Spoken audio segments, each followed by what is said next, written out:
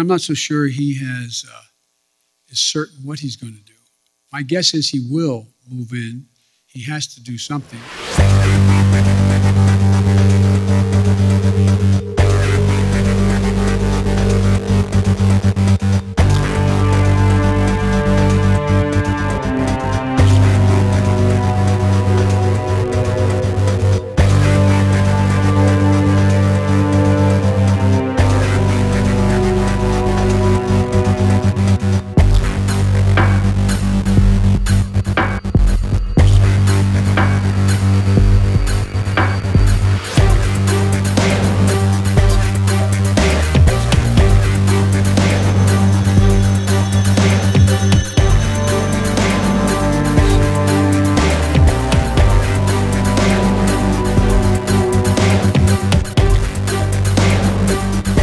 I think he still does not want any full-blown war, number one.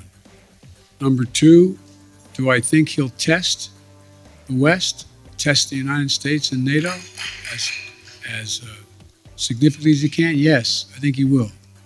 But I think he'll pay a serious and dear price for it that he doesn't think now will cost him what it's going to cost him.